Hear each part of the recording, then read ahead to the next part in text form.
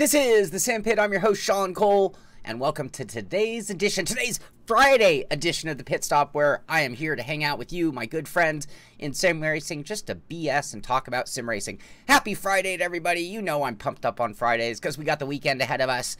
And let's start things off on a downward note, but I'm going to put an upward twist on it. You see the thumbnail of today's image. You know, they called him the Bandit. American icon, actor, star, Burt Reynolds passed away yesterday. And I know that has nothing to do with sim racing.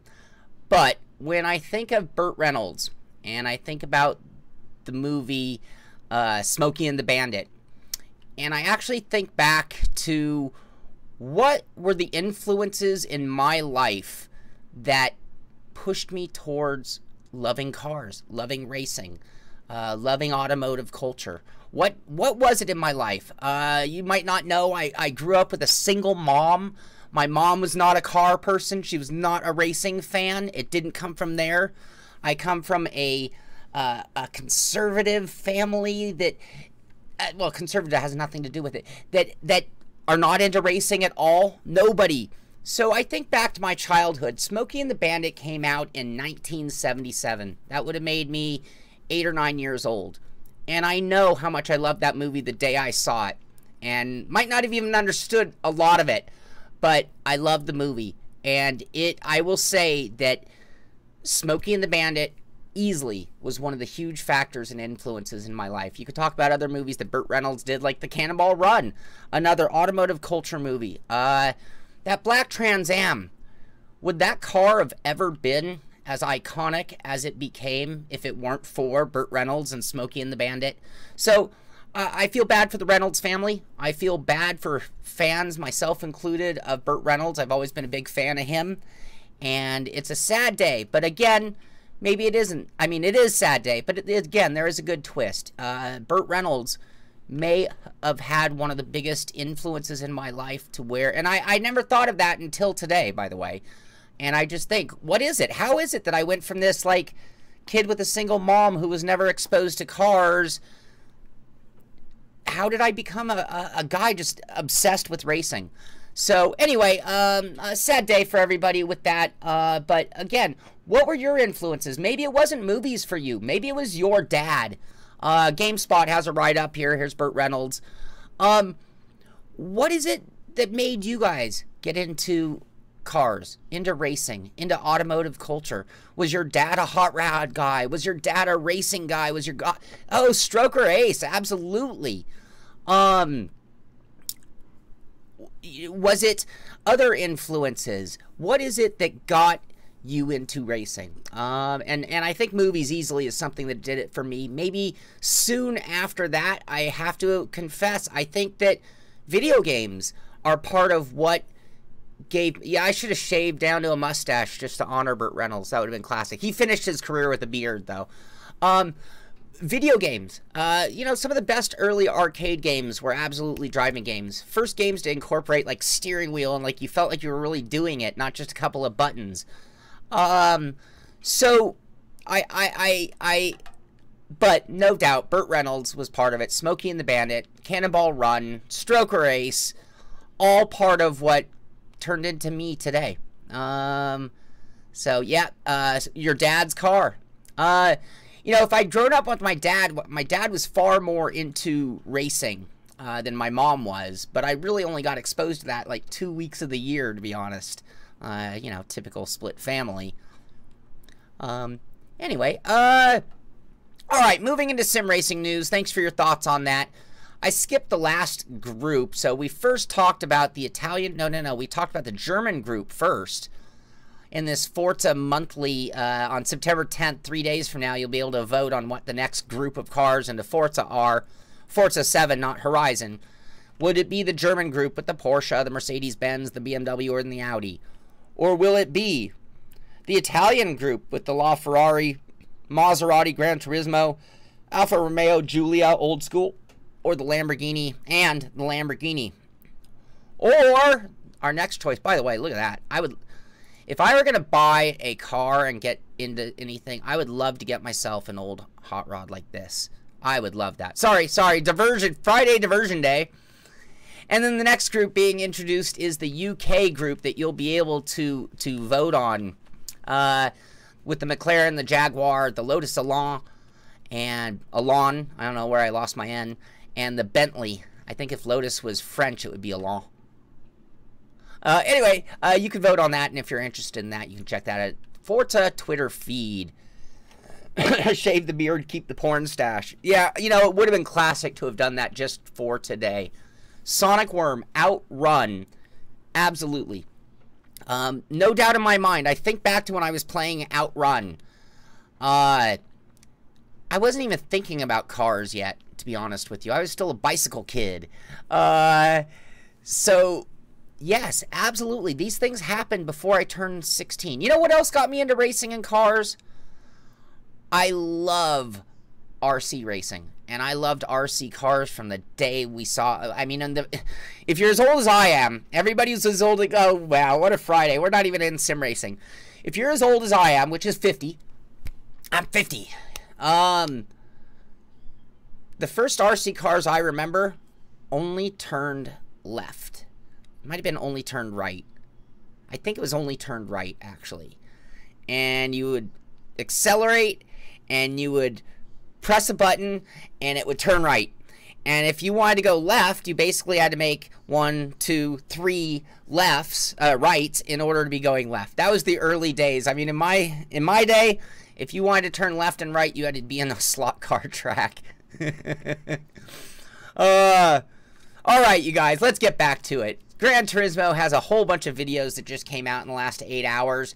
And they're covering all their various different regions and national nations champions and all that. So 8 hours ago, we have the EMEA region's top drivers duking it out. You can watch that race of some top GT Sport driving going on. Battle for second going on there. This is the Nations Cup. Top 24 guys. In addition to that, we have the Manufacturers Cup. FIA. So, ooh, some mayhem going through the chicane there. Lots of cars all over the place. Lots of warping going on, too.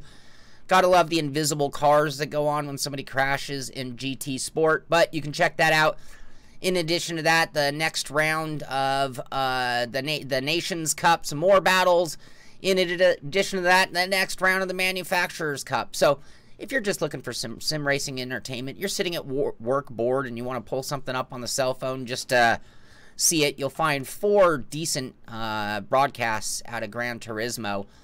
The final Manufacturers Cup was decided by a quarter second between the top 3 drivers, just to give you an idea how cutthroat that competition is. What else? Formula One put out a video. Remember we talked about that Amsterdam, the Beurs de Ballage event that they had done. And they made a headline event video that you can, started karting at the age of a few later, Schumacher spot, kid on the motorsport hook. Yep. Man, I really, how many of you, I mean, this is, now we're going to get depressed. How many of you wish your parent had just stuck you in a go-kart when you were 10? I mean, that was so far from, it wasn't even a matter of being a possibility. That was an unknown. My family didn't even know that something could be done there. Hey, Jesse, how you doing? No, we try to stay away from politics, and in fact, I honestly, in all fairness, I actually killed one story today, because I don't even want to go there. And I should apologize publicly to Joe. I kind of singled Fajita Joe out yesterday when he had made a political comment, and I could have pulled him aside, and all I was trying to do was prevent a response comment from happening. No politics here. No politics in sim racing. Let's see, what did oh, well, we have another meet the member. I have a different link. I don't mean to be here. This is the Assetto Corsa, but they do have, this is 3 hours ago, another one of the 505 drive, employees. So this is Brass Engine Matt. He's their multimedia designer at 505 Games. So, Benjamin Worthen in the house. Benjamin, you are the real star of today's show. Thank you for being here, buddy. Benjamin's a good friend of mine. We talk on the phone. He used to live in town, and now he's moved elsewhere. He's moved up north. So, Assetto Corsa does have a blog that I haven't been following, so I can't remember. I might have poached this at a race department, but I give them credit for other stuff in a moment. But anyway, they do have another blog here talking about the whole journey towards Assetto Corsa Competizione. So this comes to us from Aristotelis, one of the head guys at ACC, and talking all about it. In addition to that, this is where race department was. They have their blog post number 2 on tires. So if you want to hear about all of the tire stuff and work that they've done, things that they've encountered switching over to the new engine, because as you know, they've moved over to the Unreal engine, and I believe that's different, and something they had to make adaptations to. So great write-up at race department. I'll give them a pat on the back for getting a very cool information on what's going on. So and I wish I had that story. Anyway, GT Planet has an article here talking, and I've mentioned this, but I kind of made a mess of it the other day, so I just wanted to let you guys know. They wrote up an article at GT Planet that really breaks down, like, easier than the graphical version, if you want to know the rollout, the pricing, and all that kind of stuff. You have release 1 for €24.99, and it's just one car, one track, a few events to run, and you're going to have to wait until October 10th to get more, but you can still get in at that October 10th. Then they're going to add the Bentley Continental, so now you're going to have 2 cars.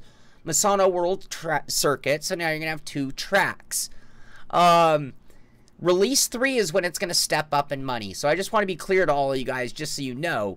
Release 3 is going to be $34.99, so another $10 or euro. That'll happen November 14th, and on that day is when we're going to see the BMW M6 GT3. That'll be a cool car. And Circuit de Paul Ricard track added as well. And in addition to that is when you are going to see multiplayer reach the game. So when are you going to be able to race against your friends is the most important question to me. November 14th.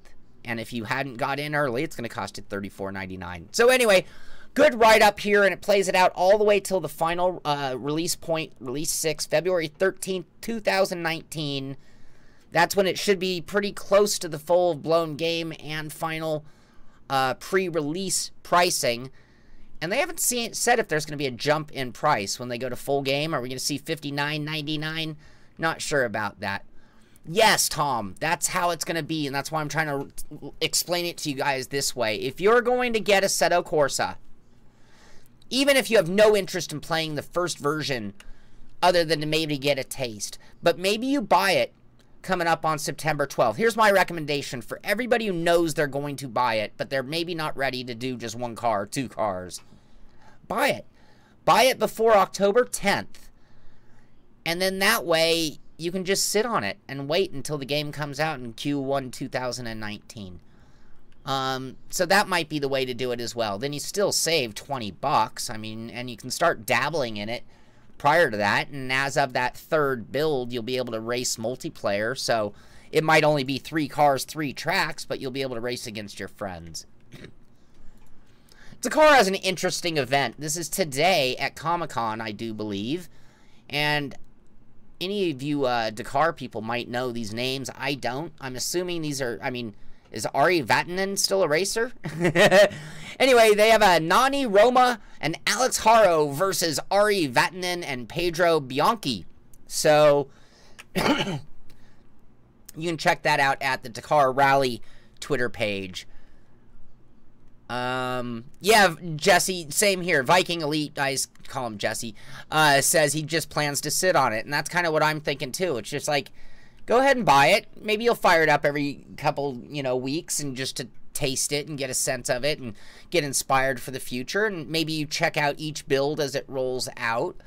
But maybe you don't become fully dedicated until later. Lionheart Racing Series in the house today. You are the real star today's show. Good Racing Group says ACC, the most unnecessary game of 2019. That's a bold statement. All right, Thrustmaster, I told you it was going to happen, and now we're seeing them. I mean, I've actually put these on my head. They weren't plugged in, but they did have them at E3. the Ferrari branded Thrustmaster headset, which looks real deal. Just looking at them, these look like the kind of headset they wear on a real race team versus gaming headphones. And even though I love my Sennheisers, you know, the way it looks, that's very much a gaming headset. That looks like the real deal pro, you know, IndyCar F1 headset. I do like that. Oh, he's a Pikes Peak guy. Already did Pikes Peak, says David Grunnell. That's awesome. I saw a video the other day of Pikes Peak before it was paved. And for you young guys, you might not realize this. Back in the day, Pikes Peak was a dirt uphill hill climb type event. Oh, I did use them. Billy Strange with the correction. I did use them. They were outstanding. No. I was trying to check out Assetto Corsa and do very well at the time, so I'm not sure I was concentrating. Thank you for that correction, though, Billy.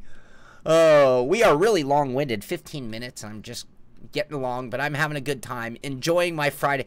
Spatial, yes, it was under. It was under. Thank you. You guys, man, you guys are so awesome. This show is getting better every day, I gotta tell you. Just and another thing, I don't know if you guys realize today, and I've been playing with this, and I might as well tell it. Gosh, we are a mess today. I've been playing with the latency or the delay on the show, and I noticed that for a while I had it on the 20-second delay. I can make it almost instantaneous. Each time I change it, I do get a handful of gripes from people because they will say, oh, I can't rewind if I'm on the instant. But when it's on a slower delay, it allows me to interact with you guys a lot better. Other thing I'm noticing here in this image, just since I've been dwelling and sitting here for a while, number one, that's an R seat with a Thrustmaster wheel. Number two, that is a TGT base with a Ferrari Formula rim on it. I've never seen that set up. Of course it would work. They're all in the family. But there you go. In Sean's day. Get off my lawn! Yes, so true. They look heavy. I don't remember them being heavy. Maybe Billy can elaborate on that, and we'll get a set in for review.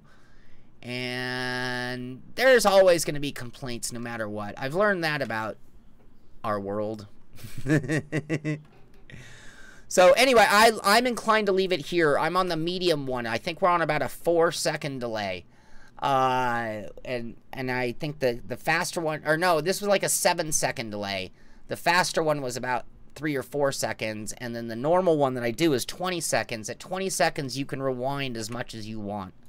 All right, moving right along. Not anything to do with sim racing other than he does run FA Logitech G2 Racing, but Fernando Alonso did have that test in an IndyCar finally. So he went to Barber Motorsports, and I haven't read the article, but I did read the headlines because this was all over the internet, of course, and it sounds like he really enjoyed himself. He said the cars were quite unique, I think was his word, which could be taken a great many ways.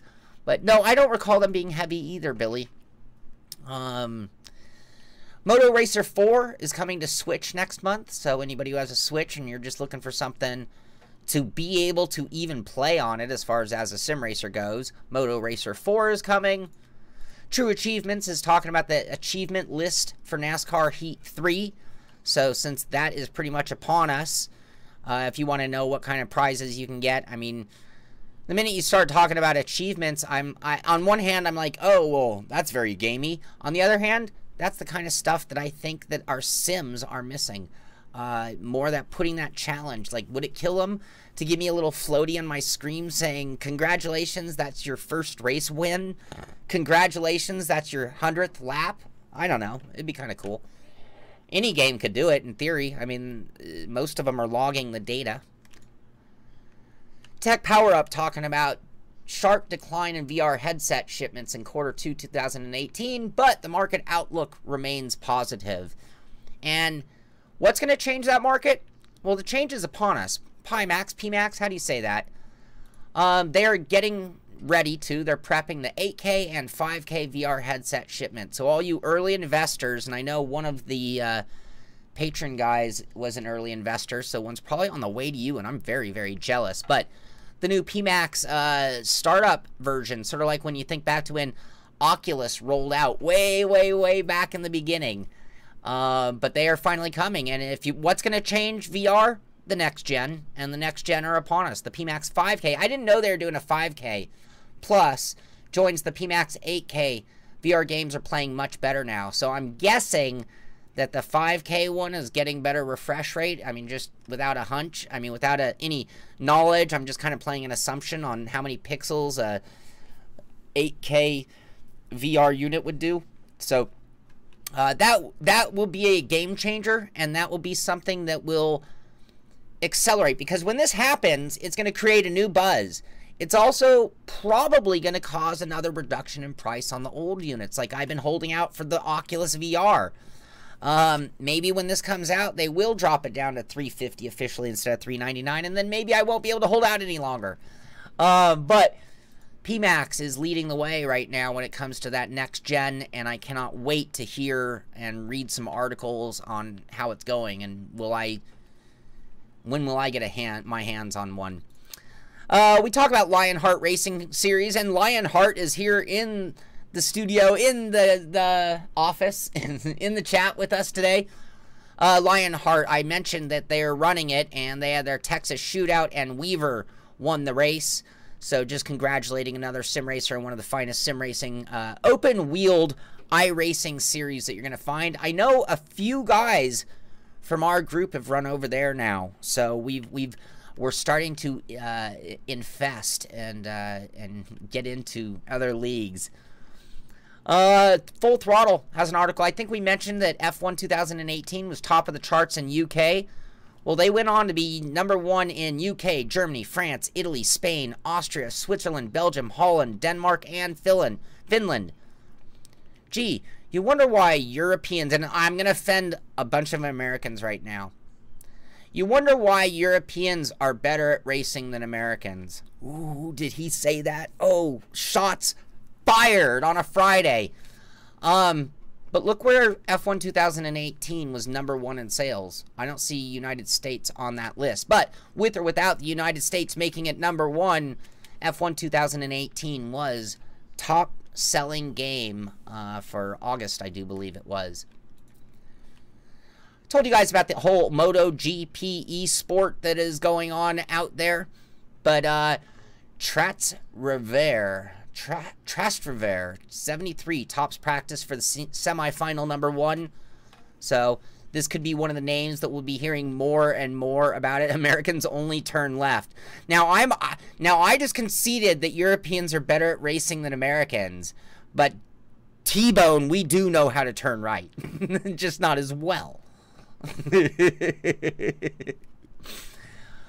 This is at esmotor1.com, and I had to use Google Translate. It was sent in to me by Thawman. Thawman always sending me so many great stories, and you know, Thawman's moving on to other things, and I'm going to be losing his incredible diligence and incredible service to the Simpit, sending in stories. So there is going to be a hole, and if anybody out there, again, if you guys know of sim racing news, things you think we need to be talking about, because it's not just showing it to you, things we need to be talking about, please send them to me, Sean, S-H-A-U-N at thesimpit.com.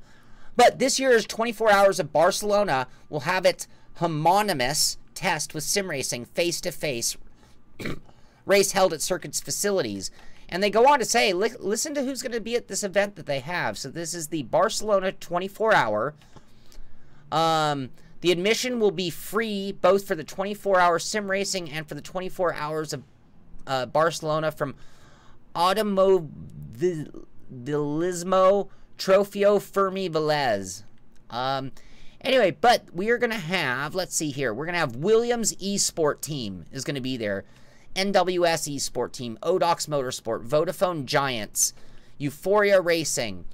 In addition to the journalist Albert Fabrega, don't know him, maybe some of you guys do, play with the Race 4 Cat Team. Anyway, sounds like a really cool event going on Friday the 7th, 8th, and 9th for all of you in Spain. I wish I was in Spain. Spain is somewhere that I would really like. Oh, and it's going to be in Assetto Corsa running the Porsche 911 RSR 2017. So this could be a cool event. Here's a photo. Oh, wait, that's something else. Sorry. Haas driver. This is, yeah, yeah, that was a real challenge for me, stepping over my own tongue. Haas F1 Esport driver Smittle. Is that how you say his name? Smittle? And I know he was a Gran Turismo Academy driver, see? He says the team is more important than his own glory. So that I wonder about that in the world of esport. You're on the Haas. You're on the Haas, I should say, Formula One esport team. And is it about team or is it about me? I want to win. I want to be the world champion. What else? What else? Wow, we're to the end. I felt like I was so long-winded today. This was sent in by Thawman, and this is an incredible rig. This was found at ueo.info. GMD amazing sim racing setup. Check the description.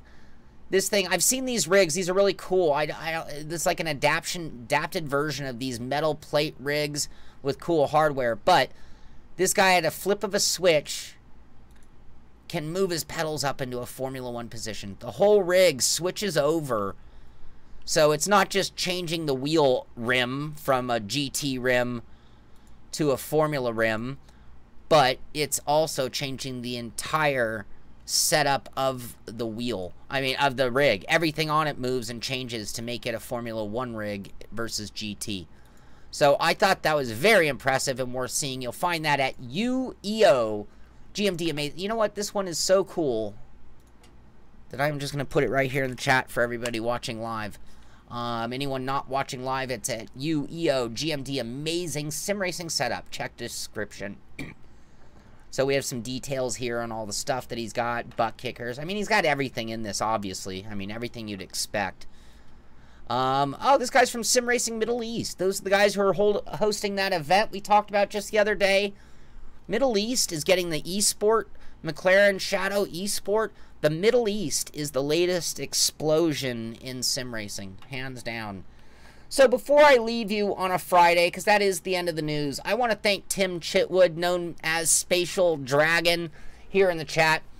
Tim is one of the guys who is very great about taking on the challenges when I throw them out there. I talked about the race room challenges that were going on, asked you guys to send me images so I could show you. So Tim, thank you, Tim, one of our patron members.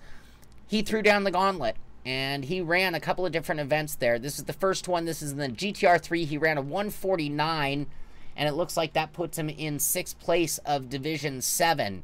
Can you beat Tim? Where will you be out there on the Race Room Leaderboard Challenge? He also threw down the gauntlet in the Super Racer, and it looks like he's 2nd in Division 6 with a 243 in the Super Racer. So 2 challenges on Race Room. If you're just looking for something fun to do this weekend, you don't have a big race, or you just feel like doing some racing, maybe pop into Race Room and see if you can beat Tim. And be sure to send me the image of your accomplishments, no matter what leaderboard you go after. I love making you guys the star of the show. Speaking of star of the show, one of the next things coming up is the Simpit Truck Series. I'm calling it our fall series. Friday nights at 6 p.m. We are running an 11-week series starting next Friday, a week from today at 6 p.m. We are loosely following the iRacing Fixed Truck Series, but we're going to throw through a few curveballs. There are a couple of tracks that don't coincide with the real NASCAR, so we threw them out and threw in a couple more road courses. We also threw in a dirt track just to make it a fun season, and then we left a lot of the season intact for what they're doing. If you want to join, sorry about that. If you would like to join us in the Simpit Truck Series, this is open to everybody. Please email me, Sean@thesimpit.com, and tell me you want to be in the Truck Series, and I will put you on the email list. I'm setting up the season still, having a little trouble with iRacing, but I'm getting it worked out. And all you have to do is let me know, and you'll get an email telling you how to join us for that official, not official series, but it's going to be a whole league format, a little different than what we did last season. No, you do not have to be a patron. This is open to everybody. The patron guys will be privy to some private practices that we might do. They'll be privy to being maybe perhaps in the audio, but I think we're going to try to take things a little more seriously. So audio is not going to be quite as the madness that it's been. However, speaking of madness, speaking of crazy audio, two things. Number one, tomorrow at 10 a.m. we are going to run Wreckfest. Patrons get in first, viewers get in second. That's the way we work. All the patron guys will be in the chat because there is nothing more fun than talking smack and playing Wreckfest. But I'm going to make this available to somebody out there. So we're going to do a special little contest. This is literally a 24-hour contest, and it's only available to people who watch this episode of the Pit Stop. Jesse Conroy has a free code to Wreckfest.